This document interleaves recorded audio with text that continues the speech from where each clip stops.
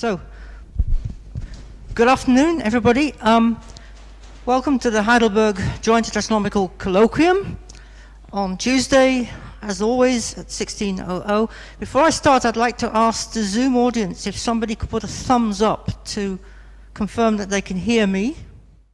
I take that for a yes. So, okay, let's really start now. Thank you very much, everybody.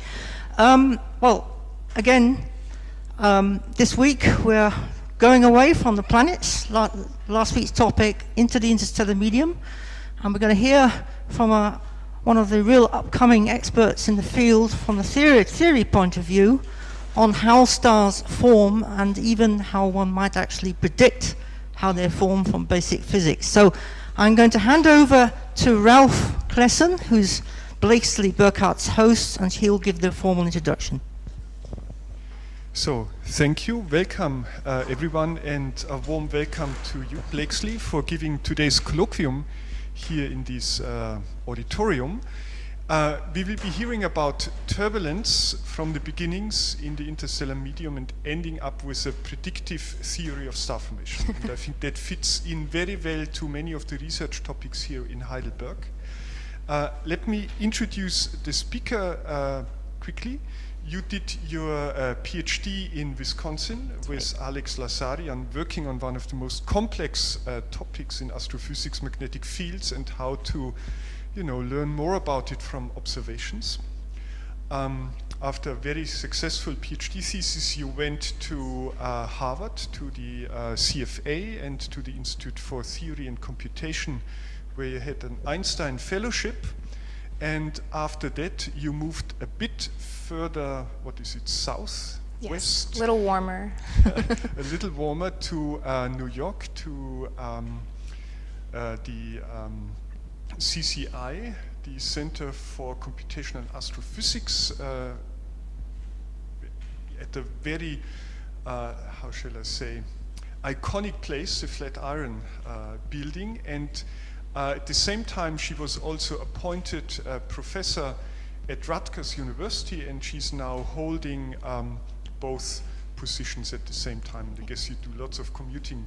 Yes. Back and forth.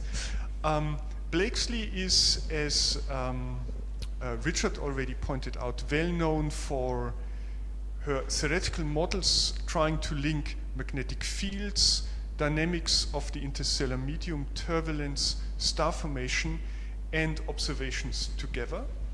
She has been working on methods to identify and characterize magnetic fields. She has been working recently a lot on turbulence star formation theory, which we will learn more about today. And she's also strongly trying to connect these theoretical findings to the observational domain. And for instance, she is involved in a new proposal for a mid-size class NASA mission Hyperion, which is not just a moon in the solar system, but also a great observational project, and we will hear more about it. Yeah. So, a very warm welcome to Blakesley Burkhart. Thank you. Thank you for that introduction, and it's always a pleasure to be in Heidelberg. I've been here now several times. And I always feel like I never stay long enough. And there's, both from the research point of view, there's so many amazing areas of overlap with my own interests, as well as the city is so beautiful, and I love German food, and it's just wonderful to be here. So thank you for having me. And I'm really excited to tell you about some work that myself and my collaborators, who are also listed here on the title slide, have been thinking about in terms of building upon and improving analytic models of star formation, which start from initial conditions that are very complex physics, right? Turbulent initial conditions, which also include magnetic fields and complicated galaxy dynamics. And so how can we, taking all this very complex physics, how can we distill this down into a model that can provide some predictions for things like the star formation efficiencies, the star formation rates, et cetera?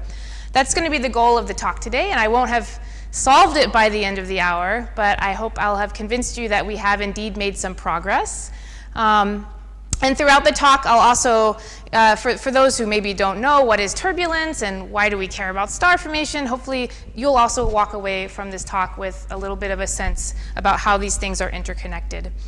And so the importance of this is actually very nicely stated in the recent US Astro Decadal, the 2020 Decadal survey that came out from the United States. There were three main scientific areas that should be focused upon based on this recommendation for the next 10 years. And you can probably guess the two of them: exoplanets and gravitational waves, right? Those are like really hot right now. But I was really excited to see this third push priority from the Astro 2020 Decadal, which is cosmic ecosystems. So understanding what drives galaxy growth throughout cosmic time. And of course, this is something that JWST is going to make major headway on in the coming years. And even in this year, we'll already start to see amazing data from the high redshift universe, how gas moves into galaxies, how it then moves into stars, and then how those stars then back react on the large-scale galactic environment through feedback processes. Right? So feedback here can be delayed feedback, like supernova feedback. It can also be more immediate feedback processes, like the ionizing photons, the winds and the jets that come out of young stars. So this is exciting because turbulence, right? This aspect of turbulence here actually made it into this main figure from the Astro Decadal survey, because we ultimately need to understand how the dynamics of the gas are linked to all of those properties of galaxy growth. And the gas is inherently turbulent. So what's the outline of the talk? Here we go. So I want to step back and talk just about, very generally, in star formation. What are the problems of star formation? What are the big questions in the community? I won't focus on all of them for this talk. I'm going to mostly talk about how you characterize the conversion of gas into stars, which is something called the star formation efficiency problem. How is turbulence linked to that? So maybe some of you are like, turbulence is like the thing that I experience on the airplane when it gets really uncomfortable and bouncy. What does that have to do with star formation? So I want to give you a sense of that. And then I'm going to go into more the analytic theories of star formation, turbulence regulated, both from our kind of the previous work that's been done in this field, and then our current work. And then I'm going to finally show you a comparison with simulations and observations so that you can be convinced that we've at least made some progress here. All right, so star formation. Why should you care about star formation? Well, I think this is the easy part of the talk, right? Because star formation, the formation of stars is really at the intermediate scale between all the things we care about in astrophysics, right? Obviously, as you go to smaller scales, you have planet formation, you have life, you have biology. As you go to larger scales, you have the cosmic environment, galaxy formation, all the cool physics there. So star formation, the formation of the stars, is really the fundamental intermediate point for that process. If you're like, oh, I'm a compact object person, I don't care about star formation. Well, you should, right? Because of course, the formation of massive stars is the first step towards getting you the progenitors of all our cool LIGO events that we're detecting more and more of. So how those black holes end up forming, merging, etc. You need to understand what sets the initial mass function for that process. If you're like, I'm more of a galaxy person, well, of course, feedback from, again, supermassive stars sets the supernova rate, which then drives outflows in galaxies, and is important for the overall setting the dynamics of the circumgalactic medium and the heating and cooling processes therein. And then, of course, planet formation, right? If you don't have star formation, you don't have planet formation. So we need to really think about star formation as a problem we should solve in astrophysics if we really want to understand all of these different other areas of astronomy. So as I mentioned, I'm not going to go through all the various problems that we have in the star formation community. That would be like a whole week-long conference, and I just went to like 5 of them, so I'm a little bit tired. Henrik's smiling because he also was at some of those conferences. I'm going to kind of focus on one problem, and I think it's also a very easy to understand problem, and it's kind of mind-boggling to think that this problem has been around for so many decades, and that's the star formation efficiency problem.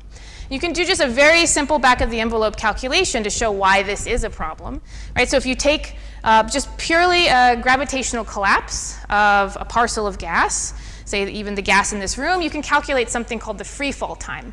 That only depends on the density, right? It's the time scale over which you'll have self-gravitating collapse of any kind of gas, right? And again, this only depends on the density, so we can take an average interstellar density or an average maybe molecular density of around 17 cubic centimeter. We can get a time scale that we should have for collapse, 3 times 10 to the 6 years. Then we can say, well, we can roughly estimate the amount of molecular gas in a galaxy, and then we can divide that mass by the time scale and get a star formation rate, right? So that would give us a star formation rate of about 250 solar masses per year, right? If we took the amount of molecular gas in the galaxy divided by its characteristic freefall time, that is way larger, right, than the actual observed star formation rate, right, by a factor of about 100. So the actual rate is more like 1 to 3 solar masses a year. So something is slowing star formation down, right? It's beyond just, we should have additional physics than just the self-gravitational collapse. So the way I kind of like to word this, right, is that the problem of star formation efficiency is not how to form stars, right? It's how to not form stars. How do you prevent that gas from becoming just gravitationally unstable and collapsing and everything forming stars? So the observational way of seeing this problem, right, this kind of 1% conversion of gas into stars, there's many, many different observational papers that you could pull out that show this 1% efficiency. I've decided to show one of my favorite plots from Krumholtz-Steckel-McKee 2012. And this plot here is one of my favorites because it combines a lot of scales. And it shows something really fascinating about the conversion of gas into stars.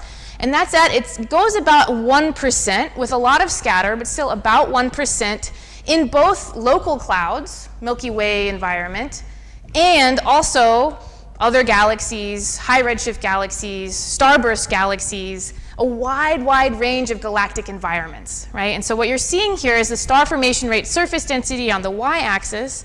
On the x-axis is the gas surface density, so it's typical kind of Kennicutt-Schmidt-like plot, if you're familiar with those, but divided by the characteristic free fall time that I was just talking about. So that conversion of gas into stars on the free fall time, you can call that the star formation efficiency per free fall time, right? And this line that's going through here is suggesting that that's around 1% in a huge range of galactic environments, right? There's no reason why both the mean and the scatter for local clouds should be similar to the high redshift universe, right? And so this is, I think, a very interesting theoretical challenge, how you can get this 1% in all these different environments. It must have something to do fundamentally with the local environment that's set by feedback and gravity, right? Like fundamental processes.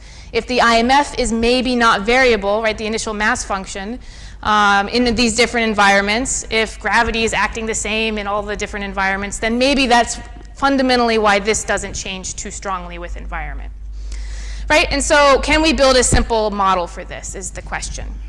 That's the goal of the talk. All right, so how is star formation linked to turbulence? So far I haven't mentioned turbulence at all. Like what's going on there? What is turbulence, right? You can even step back and say, well, what do you even mean by turbulence? And actually, if you ask an engineer or a mathematician this question, they will give you probably a different answer than a physicist or an astrophysicist. And if you talk to an engineer, they'll definitely probably tell you, well, the Reynolds number is the key thing that makes a flow transition from smooth and laminar to eddies, vorticities, and turbulence, right? And the Reynolds number is a fundamental parameter for this kind of turbulence problems because it pops right out of the Navier-Stokes equations. So here's your momentum equation.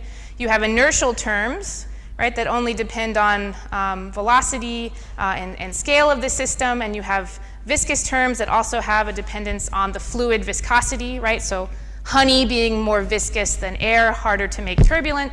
If you kind of do a dimensional analysis and take their ratio, you get something called the Reynolds number, right? And so higher and higher Reynolds number flow, you'll eventually transition to turbulence. And that transition actually doesn't have a very high value. It's very easy to get flows to be turbulent around Reynolds numbers of 10 to the 3 or so. And if you do, again, like a back of the envelope calculation for the interstellar medium, so plugging in kind of typical velocities and typical length scales and viscosities for the interstellar medium, which are astrophysical in size, you can easily get Reynolds numbers of like 10 to the 10. So just purely from looking at the Reynolds numbers of the interstellar medium, we expect turbulence to be there. And then if you want to also talk about what properties turbulence has, you can talk about like an energy cascade. So once you get this transition, high Reynolds number transition to a turbulent flow, you can then say, well, what does that turbulence fundamentally do to the dynamics of the gas?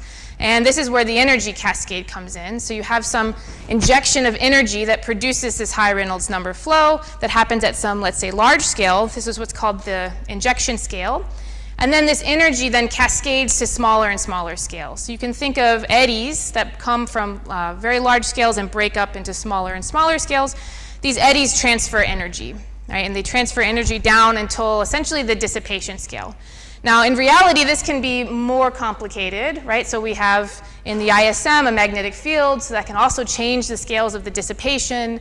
We can have multiple injection sources of energy. So you can imagine in this cartoon picture, you have injection scales happening at multiple points in the cascade. But generally, you get these three range scales of interest, right? So the injection, the self-similar cascade of energy, which is the inertial range, and then finally the energy then dissipates, right? And all the cool results in the turbulence community primarily focus on the scaling of the inertial range. Like how does that energy scale? Is it like the Kolmogorov 1941 picture where you have a 5/3 slope, which you can then derive pretty easily from dimensional analysis arguments, and the cascade being energy conserving? Or is it more like a shock type of process where you get like a -2 slope for Berger's turbulence? Or an MHD cascade where you can have maybe something in between those things. So this is like a central question of the turbulence community. I won't talk about that further, but I will hopefully give you an intuitive sense of how turbulence can affect star formation. And I'll just say that turbulence in general, you know, it's not just important for star formation. Flash again that decadal figure there. It's important for a lot of just any aspect of astrophysics that touches on gas physics, right? So you can talk about any kind of accretion disk physics, the CGM or the intercluster medium, you know, the stellar wind, astrospheres, cosmic ray transport. There's so many areas in astrophysics that this topic of turbulence comes up, the scaling laws of turbulence, how to measure turbulence, et cetera. But again, we're going to focus here on star formation today. So I want to try to give you an intuitive sense of how turbulence can change star formation. I'm going to show some simulations there on the left that were performed with, in collaboration with Christoph Federath and my student Sabrina Apple. And turbulence has two aspects, two fundamental aspects for the star formation problem. On one hand, it can promote star formation. Right? If you turn on turbulence, you turn on supersonic motions, the turbulence is very strong, you get shocks in the medium, and those shocks in this video are what's collapsing. So here we can see it kind of visualized. Let me start it again. Right? We have some density fluctuations that were produced by a turbulent cascade. Those density fluctuations will be the first things to collapse, because again, remember the free fall time is inversely proportional to the square root of the density. Right? And so the very dense regions have the shorter free fall time, they collapse very quickly. Right? And so this is how the density fluctuations produced by supersonic motions enhance star formation, right? Enhance the star formation rate. So this is one effect, but there's an opposing effect which makes things more complicated, and that's turbulence decreases star formation. So in this video here, I had essentially just had gravity. Maybe you could kind of get a sense of it, because you know, what's happening very quickly in terms of collapse is the dense regions, and then these very diffuse regions collapse on their own local free fall time at a much slower rate. What if I turn on turbulent driving and just keep the turbulent motions going, so then you can see effect 2. Right? So here now you see a much more dynamic picture where we continuously drive turbulent motions, and those same density fluctuations, the initial conditions were the same between them, right? Follow your favorite filament. My favorite filament is this one here. It's much, much slower to collapse than the previous case, even though the densities are the same. So this right away tells you that, well, Blakesley, the first calculation you showed me of the free fall time and the star formation rate, something slowing down turbulence, aha, it's slowing down star formation, it must be turbulent motions doing something there, right? Increasing turbulent pressure support, adding vorticity and shear, all of these dynamical aspects of how the turbulence interacts with the gas are slowing down star formation. So there's these two aspects of turbulence. And you know, now that you've seen how important turbulence is, you're probably going to be really excited to rush out and do your own turbulence research. And so just as a quick advertisement for the simulations I just showed and others that I won't show in this talk, you can actually download many of them at mhdturbulence.com. There's many simulations for many codes there that you can also access. So this is the catalog for astrophysical turbulence simulations that you can then go and download and play with those turbulent box simulations. Okay, so you have a sense now that turbulence is complicating the star formation picture, right? So it both promotes star formation, it decreases star formation. It's complicated. How would you put this into an analytic model, especially one that's kind of in a simple sense? And so that's where I'm going next, right? And this is, I'm not, by far the first person to think about this. There are many, many papers that have tried to simplify this turbulent picture of star formation into an easy to calculate kind of analytic model. And this takes the imprint of that density fluctuations that you saw into a one-point statistic, right? And this is the probability distribution function of the density field. And it's well known that the turbulence, especially supersonic turbulence, should produce what we call a log normal function for this density distribution through the central limit theorem and through the interaction of shocks. So this is a cartoon of that, and I'll show you a little bit how turbulence promotes that. But once you have the density distribution, and it's a simple log normal, you can very easily integrate over the amount of density that you think should be star forming, right? So let's say you have some critical density at which you think the turbulence, the thermal support, maybe magnetic support should no longer hold up the cloud against gravitational collapse, and you should get basically a free fall kind of situation. If you knew that density, then you could easily plug it into this integral and calculate a star formation rate or an efficiency per free fall, et cetera. And so this kind of approach of using the density PDF has been used in many different situations and papers. I've listed just a couple here where people have used essentially this density PDF kind of approach and integral to do things like estimate the efficiencies and the star formation rates, get the Kennecott-Schmidt scaling, and even stuff like the initial mass function. If you know how this density PDF will fragment, you can do that. So how does this work, right? If we have a log normal, we just need to know what sets the distribution of the width and so forth. So there's been a lot of work previously done in the last couple decades by myself and other people who are interested in these turbulent simulations. So here's a cool movie from Daniel Price and Christoph Federath in 2010 showing the development of supersonic turbulence in one of these driven box simulations and then the corresponding density PDF that results. So you can see that when you start to drive these turbulent motions, you naturally develop this log normal density distribution. Now, how does this scale with the turbulent parameters? So for example, the strength of the turbulence. So one way you could parameterize that is the sonic Mach number, right? If you leave the temperature of the simulation the same, so it's an isothermal simulation, and you just change the velocity scaling of the turbulence up or down, so that can be characterized by the Mach number.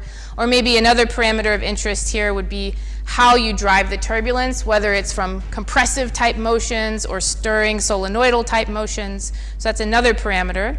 But essentially, as you increase or decrease those Mach number or that compressibility, you widen the density PDF. So I can show like a little simulation of that here. These are one of my box simulations with a low Mach number. So you don't have strong density fluctuations. It's almost incompressible, so there's not large density fluctuations here. And the corresponding density PDF is very narrow, right? So you can imagine for the star formation problem, if I have some density that's high enough that I need to get over to form stars to start becoming gravitationally unstable, maybe this simulation doesn't quite cut it. But if I increase the sonic Mach number, right, to something like 2, you can already see there's like these nice density fluctuations that develop from the shocks. The PDF gets wider. And I can keep increasing the sonic Mach number, and I see that the corresponding PDF continues to get wider and wider, right? And so if you have a critical density, right, that can maybe shift things to having more collapse, more material past that critical density. So how would this work in a model, right? So these sort of turbulent regulated star formation models using this log normal PDF. once you find out what sets the width of the PDF, right, the turbulence properties, your only thing you have left to do is to determine that critical density, right? And so you can make a bunch of arguments for, well, when should turbulence, thermal support, and magnetic pressure support overcome self-gravity, right? So parameters enter there, such things like the virial parameter, which is the ratio of the turbulent kinetic energy to gravitational potential energy. So more turbulence, maybe more support, so that kind of complicates this. You have also a Mach number dependence here from where gravity overcomes turbulent pressure. But you can essentially make some arguments for this, plug it in, and then you're done. You just need to do a simple integral over a log normal. Well, okay, I'll take one instance that was from Padua Nordland, 2011, where they plug in critical density that looks like this, and they get something that looks like this. It's like there's an error function in there because you integrated a log normal, so it's not really pretty, but hey, it works, right? And then you can go out and test it, right? And you can test it against observations, and you can test it against simulations. So this is a great starting point. Well, the tests with the simulations came 10 years ago, actually. There was a really nice paper by Christoph and Ralph in 2012 that did all these tests of different groups, critical densities, various arguments that they made for when the point of gravitational collapse should be, and also all other parameters like the virial parameter and the Mach number with simulations. And what they found was that in general, again, this is for the Padua Nordland model, but there's other models that make similar sorts of scaling relations. As you increase things like the sonic Mach number, higher turbulence, right, you get a higher star formation rate per freefall time or higher efficiency per freefall time. If you keep the turbulent parameters constant, right, if you don't change that width of the log normal, like you don't change the Mach number, the virial parameter, the star formation rate should be constant, right, so that's another prediction. And then, of course, this model is very sensitive to how you might start that integral, right? Where do you place that critical density in your integral? So these are like the general predictions and the findings from that paper. The other thing that I think is important to point out, if you really wanted to have a predictive model for the star formation efficiency based on this like cloud scale turbulent models, you still need to put in an efficiency in by hand, right? So you need to say something about stellar feedback, right? Because not all the gas that makes it into the log normal PDF past the critical density is going to form stars, right? Ultimately, there's some types of feedback processes that take place that eject some of the gas or make some of the gas too hot to form stars, et cetera. And so that makes it like difficult to go from these PDF models to like a Kennicutt-Schmidt type of model, right? If you have to ultimately put in kind of what's happening on the very like dense core scales of the turbulent star formation problem in by hand, it's sort of, I think there's some logical difficulty in going right to Kennicutt-Schmidt and saying you predicted the 1% efficiency.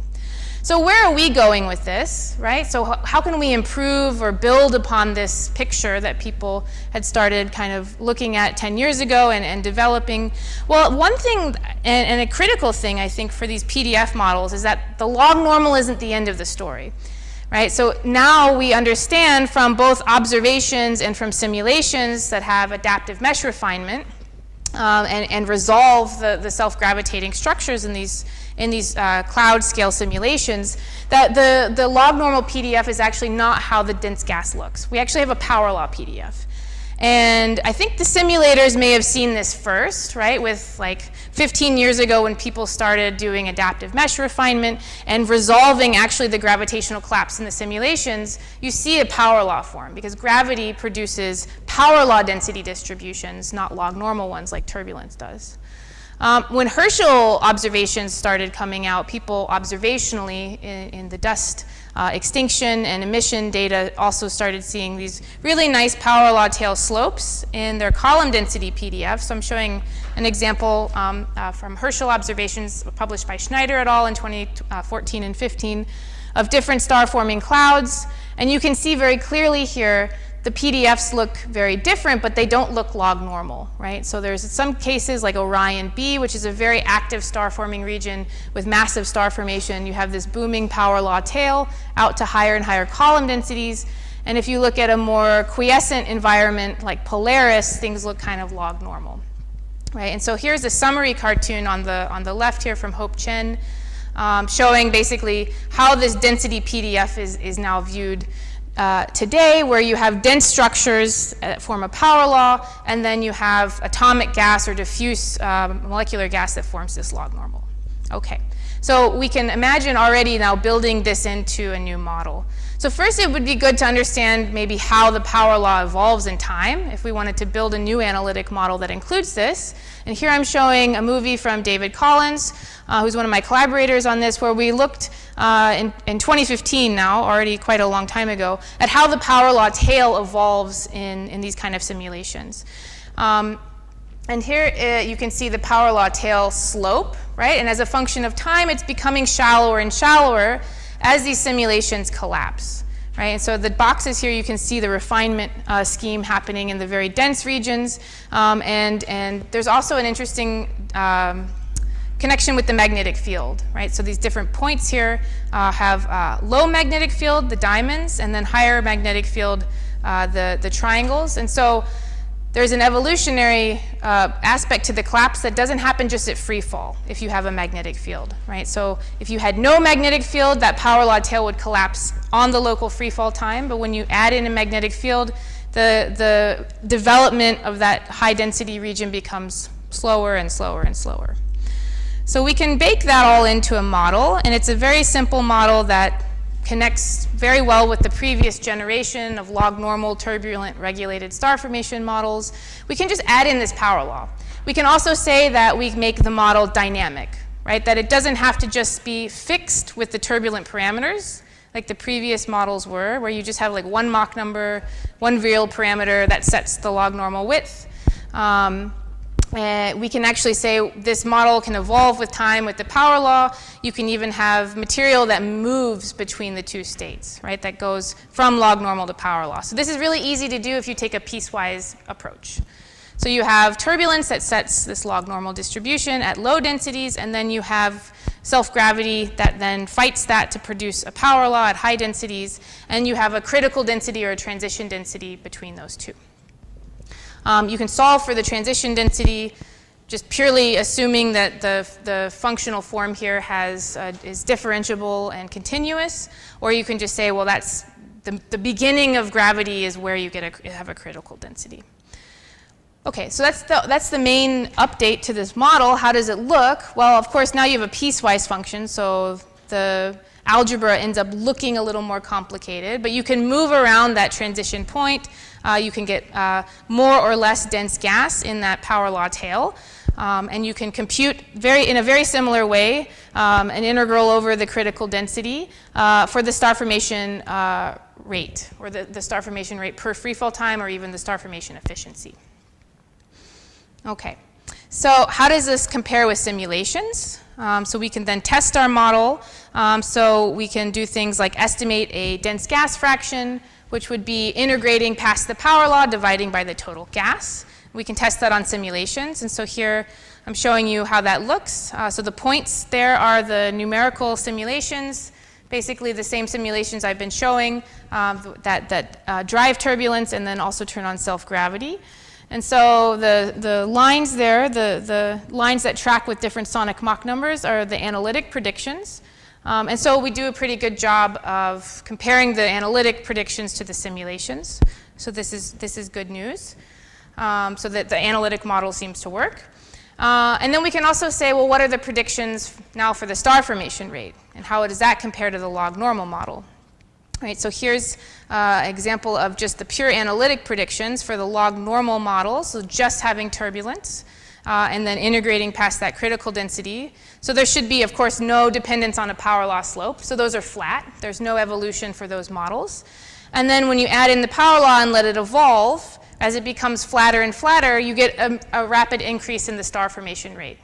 And this, of course, would be expected. You're having more dense gas, more gases collapsing. Instead of having just a purely static model, you now have a time-varying model. And then we can say, all right, these are the predictions for the new model with the power law tail and gravity included. How does it compare now to observations? And how does the previous model compare to observations? So this is something that we're looking into now with Joni Kainulainen and my student Sabrina Apple. So Yoni has a very interesting data set of dust extinction maps that are combined with CO maps, which have velocity dispersion, so you can estimate a turbulent Mach number from those. And then from the dust extinction maps, you can get an estimate of the 3D PDF. There's a reconstruction method they use for the density PDF, and you can get a power law tail slope out of that. And so we can do kind of an experiment where we can say, okay, how well does that data set match our predictions of these different turbulent regulated star formation models? So these are individual molecular clouds that are local. So like things like Orion A and Taurus, you're probably are familiar with. There's some other clouds that don't have such nice names that maybe you're not familiar with. But what you can see here right away is that the star formation rate, this is estimated directly from counting young stellar objects in these local clouds. So that's about as good as it gets for estimating star formation rates. And the power law slope kind of follow in a very similar way, right, as to our prediction. So there's a flat regime, and then there's an increasing regime as you go to shallower and shallower power law tail slopes. So this is pretty encouraging. Similar, if you look instead at the star formation rate, you can also look at the star formation efficiency. So this is the conversion of gas into stars on a free fall time from the observations. And again, there's a similar kind of behavior. There's a flat regime where you have very steep power law slopes, so less dense gas, you could say, and a regime where you have a rising star formation efficiency where you have this flatter power law tail slope. So this is encouraging. The other interesting thing that's come out of these observations is that there's not really a strong dependence with Mach number, right? There's maybe some dependence for the star formation rates, but Mach number here on the x-axis, star formation efficiency on the y-axis, or star formation rate, not a huge Mach number dependence, if any at all. And so that's also, I think, consistent with our model, where there should be maybe some Mach number dependence, but it's subdominant to how much dense gas you have over the critical density, which should be traced by that power law tail slope. Now, the thing that I've kind of left out so far, and I'm starting to wrap up fairly soon, but I think it's very important to mention it, is feedback, right? Where does feedback enter into this model? We know now feedback from stars, so this again could be immediate feedback processes like winds, jets, and ionizing radiation. It could be supernova, which is a few mega years later, is very important for setting the star formation efficiency in particular. And these are beautiful simulations from Mike Grudich, which I'm going to show again.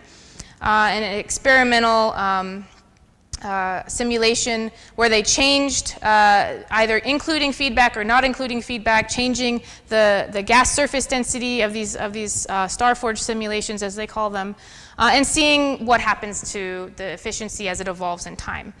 And right away, I just want to point out that when you have no feedback, so this would be a case like if you just considered turbulence and gravity in your simulation and magnetic fields, right? So similar to the movies I've been showing you so far, no stellar feedback whatsoever, you can see that eventually you just go to a observationally unrealistic high efficiency for star formation, right? Maybe even eventually you get to 100% efficiency. All the gas just ends up collapsing. And that makes sense, because if you don't disrupt the cloud in some way, even if star formation is slow, if you don't disrupt it, eventually everything is going to collapse and form stars. So feedback has to enter here somehow. How does it do that? Well, that's something that we've been studying with my student Sabrina Apple and Christoph Federath, where we've been looking at simulations that include various forms of physics, so magnetic fields, gravity and turbulence, similar to what I've shown so far, and then also adding in various feedback processes.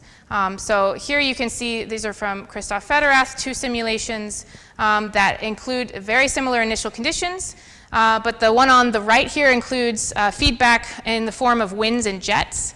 And it will take much, much longer to reach star formation efficiency of about 10%, the integrated star formation efficiency when this gets turned off. And you can see that the gas is much more dynamic, especially the jets are blowing these big cavities, these big holes in the simulations, and preventing gas from collapsing. And so in the context of the model I was just showing you, this is gas that's being ejected out of this power law tail region back into this diffuse supported log normal region and being prevented from finally forming stars. So if you look at the star formation efficiency of these models, actually the only model that's able to get about this couple % per freefall time is when you include the feedback, right? That's this blue line here, right? So, this is the only one that's roughly linear, right? So per freefall time around a few %. Interestingly, when you include magnetic fields, it's in the first freefall time about as slow. But eventually, the magnetic pressure is not able to keep the cloud supported and keep the efficiency low enough to be in agreement with the observations, right? So what about the context of this analytic model? How does this feedback effect work? And that's something that Sabrina has been studying. A cartoon version of this, right, is here from our paper with Philip Motz in 2019, where you have this gas cycling effect, right? So you have gas that is gravitationally unstable, starts to form this power law tail. Feedback then prevents it from completely collapsing and forming stars, and then you hit this cycling effect. And this is exactly what Sabrina sees in these simulations, where you have a cycling effect between the star-forming state of the gas at the high densities and the non-star forming state at the low densities. Right? And we can ask ourselves, well, what provides that final core efficiency that the log normal models always were wanting, like to put in kind of a 40% efficiency there. So when we compute that, right, we get about between 30 and 40% is our predicted core efficiency, right? Converting between that power law tail portion and the final star formation that we see in the simulations. And so I think that's really interesting that we're also basically predicting exactly what the observations see in terms of the core efficiency. They say between 20 and 50% is that final conversion of dense star forming gas, which we would call the power law tail gas, to star formation. So the last thing I'll show and wrap up is, again, a test with with the observations, right? We can say, well, right, we have the observed star formation rate from counting directly the young stellar objects, right? How would that compare to what the theory would directly predict, right? If instead I say I don't know anything about the actual star formation rate of the cloud, all I know is what my model gets, right? So the power law tail slope, I know that. I know the Mach number, so I can kind of estimate a width based on the Mach number. I don't maybe know that driving parameter, right? The B parameter that depends on how compressive the turbulence is or how solenoidal the turbulence is. But maybe I can just take some reasonable range for that. So that could be like an uncertainty. And then I know the mean density of the cloud. So that's actually all you need to plug into this PDF model. And then you can compare that actually to the YSOs, right? And so that's exactly what this plot is doing. So here on the y-axis, this is the star formation rate based on just pure YSO counts, the actual star formation rate from the observations, you could say. And then here is our model. And we're doing, I think, reasonably well, given all the uncertainties in the data. This is preliminary results, but I think it's exciting to see that we're able, without any kind of efficiency fudge factors, just purely trusting that the density PDF is like a fingerprint of the dynamics of the star-forming environment with feedback and gravity and turbulence all competing with each other. This seems to work reasonably well. So again, this is in prep work, but I think an exciting kind of proof of concept for this type of analytic model. And again, if you have some estimate of the dense gas, you can imagine very easily putting a model like this into a cosmological simulation in the future as a subgrid model. And I will kind of wrap up with a look to the future. So Ralph at the start mentioned this telescope called Hyperion, and this is, I think, a really exciting new way of looking at the dynamics of gas, right? Which in this picture I presented today, I was talking about the density PDF as an imprint of the dynamics, right? But we fundamentally never can truly see the full distribution of molecular gas, right? Most of the molecular gas is in the form of molecular hydrogen, which the only way to observe that in emission is to look at the fluorescing hydrogen emission as the cloud is being dissociated and formed. So it's really like the boundary layer of the molecular cloud. And one needs to have a FUV spectrograph in order to do this with a large field of view. And so Hubble, right, this picture here showing the sort of Hubble kind of field of view here, clearly wouldn't be able to map the entire boundary layer of a molecular cloud, which for the giant molecular clouds can be hundreds of parsecs wide. And so Hyperion is a proposed mission to do this. This FUV spectrograph with a large field of view will be able to look at the boundary layer of molecular gas in and out of the cloud, and fundamentally see how mass is flowing in and out of the molecular cloud. How does that connect to star formation? So very complementary to this dynamical picture I presented today with the density PDF. And so if this interests you, I'd be happy to chat more about it. And with that, I'm going to conclude. So in the talk today, I showed a range of observations, numerical simulations, and theory.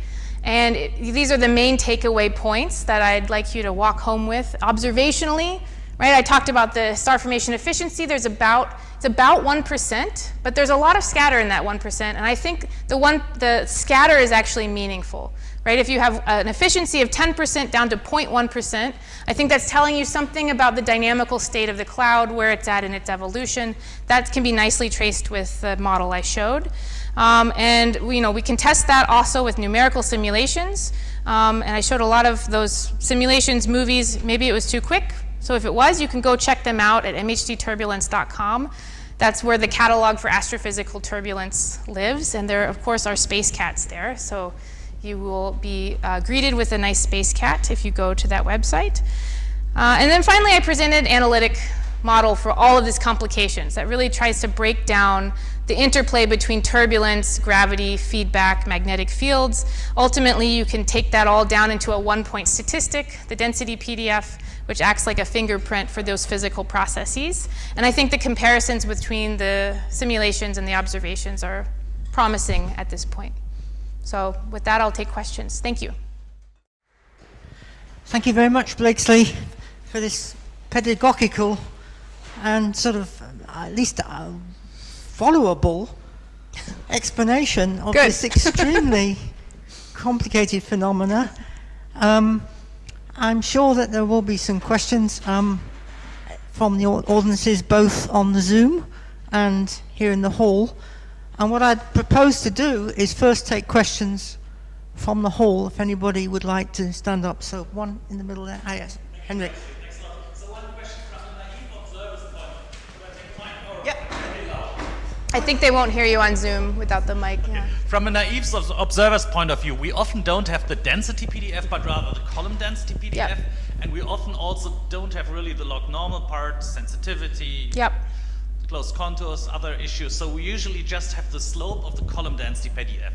Can we infer quantitative parameters of that in addition to say, well, yeah, it's pretty flat, star formation should be ongoing? Could we get timescales or something just from the slope, or are there too many ambiguities that this is hard? Yeah, no, it's a great question. So I think there's, right now at least that we're looking into, there's kind of two methods for taking a column density slope and making it a volume density slope. So this is hard, right? So there's this reconstruction method that was published by Joni Kainulainen, Christoph Federath, and Thomas Henning in 2014. To my knowledge, that's the only paper where this is. There's more papers. Yeah, there's a couple papers on that.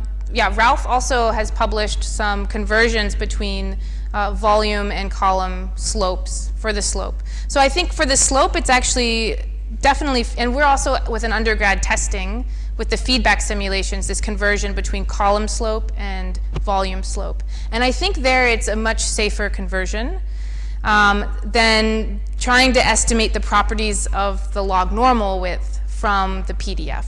I think there's so many like line of sight confusion, boundary layer effects, like where you draw the closed contour, et cetera, that our approach so far has been to say, well, what we do have is the sonic Mach number.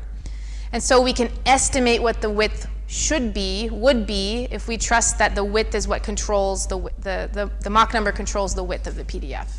So we don't try to measure the width of the PDF directly from the column density. We instead take the sonic Mach number and an estimation of the B parameter and infer the width from that. And that's what goes into the comparison with the star formation rate.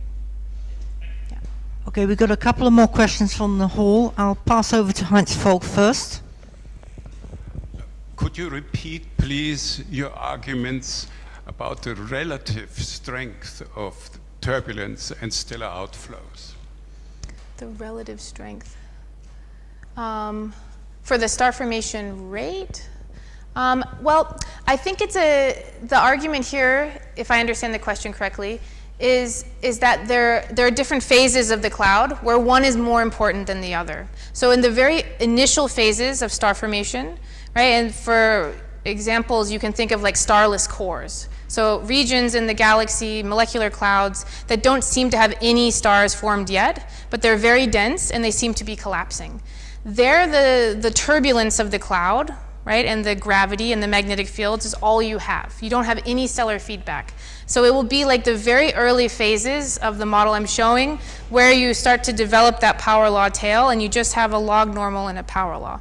So after the first stars start forming, then you begin to stir up the cloud from the effects of stellar feedback. So the newly formed stars will eject jets and winds and radiation, and they will start to produce this mass cycling effect. And what we found in the simulations is that this effect, it's slow at first, but after the first sort of mega year or so, the first free fall time of the cloud, it becomes very dynamically important. And fundamentally keeps the whole cloud from collapsing on more than about 1% or so free fall time. So where one dominates the other depends on the evolution. Yeah. Okay, I think Ralph had a question. Blakesley, many thanks for this very nice presentation. I have a similar question to Hendrik's, and if one looks at Nicola Schneider's PDFs that you have presented, right. She also has PDFs not just in dust column densities, but also in H1 and H2. Right. And future missions will produce also other molecular species. Yep. And they are very similar to some degree, but there are also marked differences. And I'm wondering whether this could be used to constrain your models to more precision, to have more predictive power and stuff like that. I think definitely the more tracers we have, the better. I think especially for, I think the dust extinction is doing a pretty good job of estimating the slope, right? So we can see that in numerical simulations where we have the full, 3D volume slope, and then we can look at different tracers. And the dust extinction tracers seem to do a pretty good job of recovering that. But the problem is, again, the low density, right, this log normal. And so H1 could be important for also filling in the gaps of where the molecular tracers or the dust at very low densities or extinctions has trouble.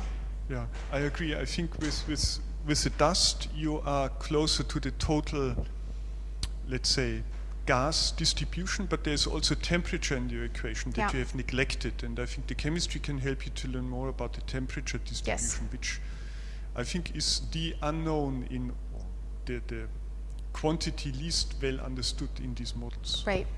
Yeah, this model basically assumes an isothermal, mostly isothermal medium. And I think for the large scales, that's, the sort of CO traced gas, that's reasonable. But if you go very close to a star, that's obviously not a good assumption. So the effective temperatures, I think we could do a better job of including that there. So.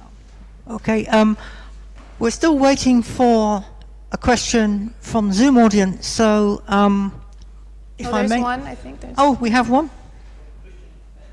Okay, now Christian. Yeah, okay. So my question is about the star formation slopes you were presenting. So we're comparing the slopes between the theory and observations. And the slope actually was quite a nice fit for both these results. But what is the scaling of the vertical axis was a bit different. Can you show this slide again?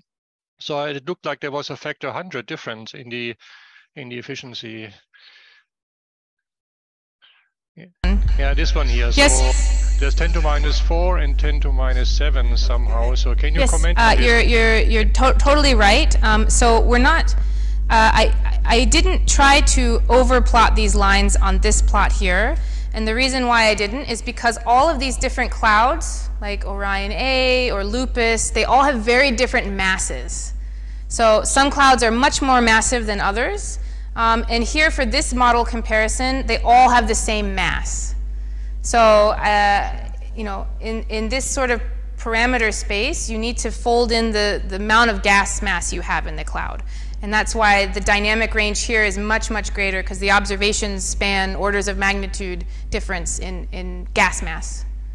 I think a fairer comparison would be to put them all on the efficiency here, right? Where you've, you know, the efficiency is a dimensionless number that doesn't have, you know, units of, like the star formation rate, right? Solar masses per year. So this is in prep work that we can explore further. Okay, thank you. Thanks a lot.